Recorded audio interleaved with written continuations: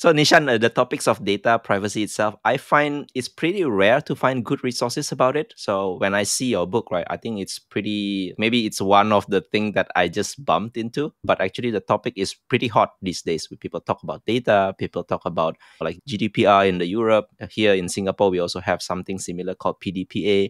And also, users have becoming more aware that data privacy is a key thing for them. And I think when I see your book, I find it very interesting. And the first thing that I would ask you is actually to define what is this data privacy. And there's an equivalent privacy engineering associated with it. Maybe if you can describe what those are, that would be great. Yeah, so privacy does not have a definition per se that is universally accepted. So I think of it as two different definitions, and hopefully we can overlap the two over the course of this conversation. So from a user perspective, from a customer's perspective, I like to think about people like my parents, my sibling, my grandparents, my spouse, her dad.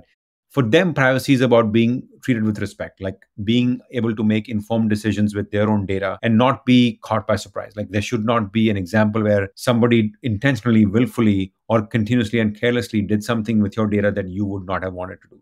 Or in other words, I shouldn't do something with somebody else's data that I wouldn't want somebody else to do with mine. So there's a very human, visceral definition that may not be quantifiable, but something that is easily understandable, right? That's the first definition. The second thing I would say for privacy is as a company, as an institution, as a government, you want to make sure that you use somebody's data in a way that is respectful, that is transparent, that is compliant, that is continuously improved. If you think about the scale of data, if you think about the nature of human engagement, if you think about the diversity of human beings across the world, no two people are going to think about privacy the same way. So how do you as a company factor in the first part of respect and the second part of scale and governance and maturity? That is for me privacy. Making sure that people aren't surprised, making sure that people aren't disrespected, your business is handled courteously and professionally. So privacy is about handling data in a way that builds for both compliance and trust, maturity and transparency. Right. Thanks for a really great definition. So the few key things that I picked up is about trust, is about treating our users with respect, right? And also treating others like what you want to be treated, I guess, right? So if you don't want your data to be shared, maybe don't do that with people as well. I think in the past, I don't know, maybe the last 5 or 10 years or so, people start to share their data on the internet more and more, right? Maybe with the introductions of new websites, new applications, people start to share more data. And in the last few years also, we can see so many data breaches in the news, right? And there are also people who are becoming more concerned about it. Maybe if you can summarize all these, what are actually the concerns from the company's point of view and also from the user's point of view, why they should think a lot more about data privacy these days? So I think I'll start with something a lot more high level and then kind of hone in with a very specific example. So what has happened in the last 10, 13 years is pretty significant because multiple forces have colluded together to change our world in ways that often makes it hard to recognize the world we live in compared to where we were like just a generation ago. We had an expansion of internet access unlike any time before in human history. We had a switch from pure laptop, desktop functions to mobile devices. We had the explosion of global ID. So in the past, where you had to create a username password every single time, you can now authenticate using your Google ID or a bunch of other IDs. You had the ability to build platforms to help provide people capabilities or to provide other people capabilities to sell stuff to customers at scale. Now, in the past, you had major changes happen in small increments. So you had Intel switch from memory to processing, which was a pretty big shift for its time. We had this amazing tech bubble in the late 1990s, but that was an example of innovation in search of actual utilization. You had people building amazing stuff, but there was no market for it. But in the last 10 years, we had several changes of that scale happen at the same time. And I don't think we have fully understood how much humanity has changed because in the last 10 years, a bunch of other things have also changed. Platform misinformation, abuse of trust, power consolidation in the tech sector. We've also seen examples of unstable democracies essentially teetering on the brink, people saying stuff that is factually not true. So because all of these things that have happened at the same time, it is very hard to scale anything and measure things in a meaningful fashion. So we have examples of people behaving badly or people behaving carelessly, and sometimes both at the same time. As a result of which, I can say we live in a world where our computational processing power far exceeds our moral processing power.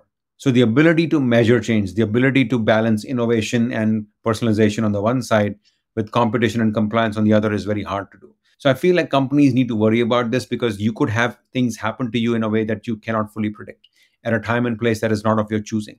And whether you are a company that's collecting the data and building the products on the one side, or you're a customer who wants privacy, but also low latency at the same time, you have a bunch of things, bunch of expectations, and a bunch of actions that are collectively incompatible with each other. And yet somehow we have to figure out how to make sense of this world we live in, because everybody wants everything all the time.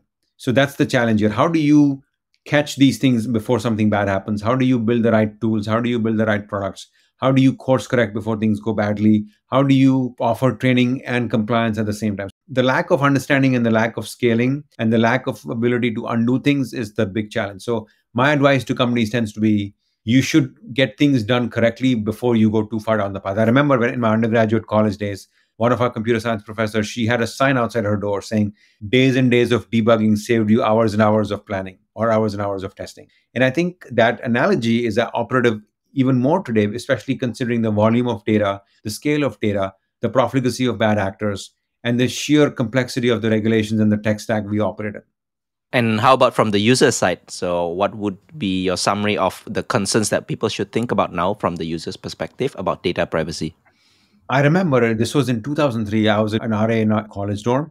And I remember this was the first time people had something akin to an online photo journal that was hosted by the university's internet. And as an RA, you were not allowed to drink. In fact, I remember correctly, nobody was allowed to drink in the college dorm. And this guy thought it was a good idea to have an open bottle of alcohol, Bud Light. This guy was not 21, and allow himself to be photographed with that bottle and let somebody upload that photograph in a newsletter. He lost his job the next day. But there are so many of us who may have done, not me obviously, because I'm smart that way, but so many of us that have done things that may not be great from today's perspective, but there is no online record of it, right? That was the first example that what you do in a confined space may not remain private for too long. So I feel like that's the lesson here from a customer's perspective, right? How do you make intelligent decisions with your data? But the challenge is, unlike somebody holding a beer bottle in their teens, the complexity now is like you may end up saying something online that may come back to haunt you. Or you may want things like when you open the Netflix app, for example, how would you like it if the app takes 10 minutes to load? No, you want to go on Netflix online and you want to find something within the first 10, 15 seconds so you can get on with it and get on with your evening so you can Netflix and chill, right? With the customers, it's the same thing. It's the incompatibility of expectations around privacy and security on the one side and expectations around quick performance of your service and app on the other side, right? That's the challenge here. And the other aspect is a lot of customers don't fully understand how the internet works, how online services get funded, because the domain has grown really quickly. And I think the tech sector has to do a much better job of telling people, hey, here's how we make the internet work. Here's how your data gets used. So the lack of patience, the abundance of complexity collectively means it's very hard for customers often to make an informed decision. And everything moves really quickly. There are too many hands in the pie, too many people in the kitchen at the same time. And also, the regulatory state, the tools that are being built to protect the customers at the government level and the company level don't fully appreciate the complexity and the volume of data. So everybody is moving very fast. The volumes of data and the number of transactions are going pretty fast. And as a result, customers cannot always make informed decisions. Like how many of us read, forget online for a second, when you get a new credit card, you get the credit card bill in the mail. And alongside the bill, you get 10 pages of small print, which is the governance and terms and conditions. How many people really read that stuff, right? The level of clarity, the level of understanding, and the implications and the gap between the two is, I think, the big challenge for customers to reconcile right now.